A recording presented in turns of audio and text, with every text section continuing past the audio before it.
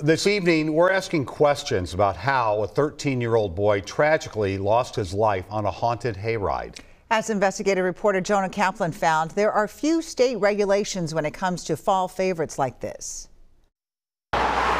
This was real-life fright. I've got reports of a child that was run over by a trolley with a head wound. They are advising CPR is in progress. According to investigators, 13-year-old Alexander Mick was killed when he was run over by a tractor-pulled wagon at the Harvest of Horror in St. Augusta.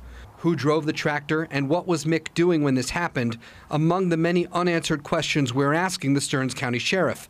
A spokesman said Tuesday they're still investigating. There's no way that can come up. The tragedy now looms over Minnesota's famed fall festivities.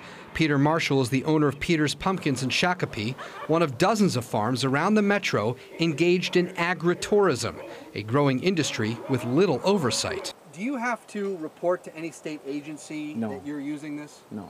Do you have to have any kind of special license to operate this? No.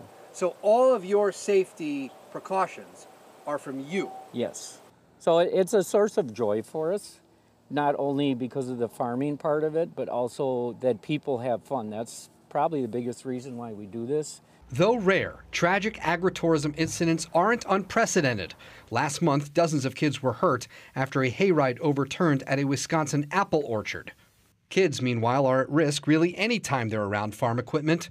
New research shows roughly 115 children die in agriculture-related incidents every year, while the vast majority of injuries happen when the kids aren't even working. Casper Ben-Dixon is the director of the National Farm Medicine Center. He says while it's a good thing agritourism is becoming more popular, farmers could use some help when they expand into hospitality. There's a lot at stake. There's not just the human health of the visitors and the workers.